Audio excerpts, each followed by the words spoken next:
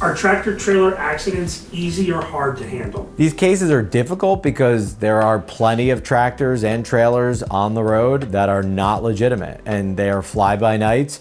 And if they cause a crash, you try to get a hold of the company running them or try to find some insurance information, and it's difficult because no one responds. They cross state lines, and so it can be hard to go get them jurisdictionally.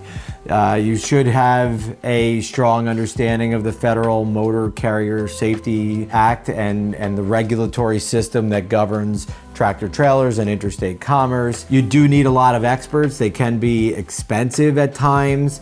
And, you know, I think that they're hard emotionally for the lawyer too, because tractor trailers cause a lot of devastation and people get hurt. And so the injury profiles tend to be complex, serious, and sad.